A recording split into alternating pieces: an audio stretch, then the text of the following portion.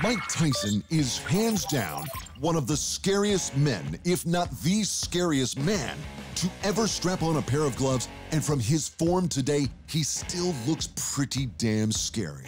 But come on. The budding, pardon the pun, cannabis mogul is now 53. Are people seriously excited about watching a man of that vintage fight again? Why don't you retire? You're almost 50, you jealous, envy sucker.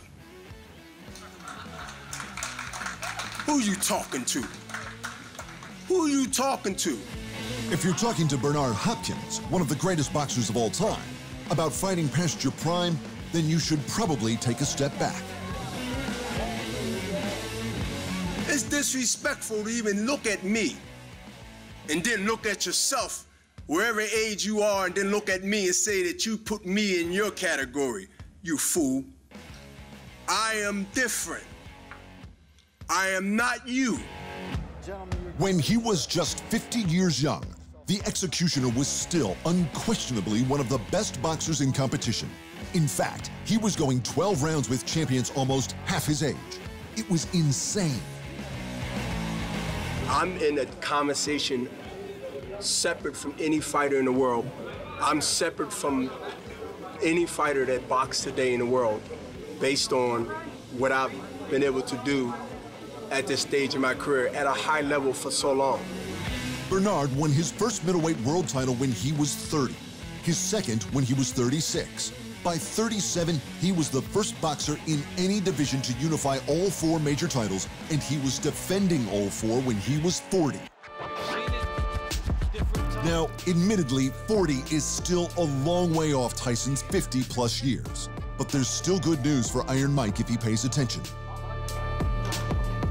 By the age of 46, Hopkins had moved up to light heavyweight and won the WBC title to become the oldest person to ever win a world championship. He might have lost the title the very next year, but instead of retiring, he went after the undefeated IBF champ Tavoris Cloud, a man 17 years younger than himself.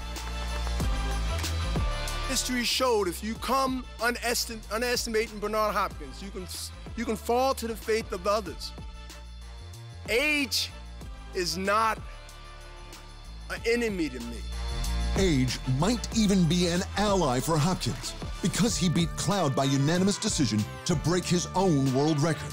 And a year later, at the age of 49, he beat the WBA champ Babut Shumanov, a man 19 years his junior, to break his own record again. And the doctor ran all kinds of tests, and he did all kinds of things, blood and stress tests, had me on the bike, had the thing in my mouth while I run, and he was looking at the air, he called 4 doctors in, they didn't believe it. I had to break the news to my wife, I had to tell everybody I'm an alien. So Bernard, who may or may not be an alien, could still compete with the very best the world had to offer at an age just 4 years younger than Tyson is today. But let's be serious, Mike. Eventually, old man time beats all comers. And it's like Bernard says. You're not Bernard. Bernard's a f***ing alien. Thanks for watching. And remember, if you want more fight sports in your life, just hit the subscribe button.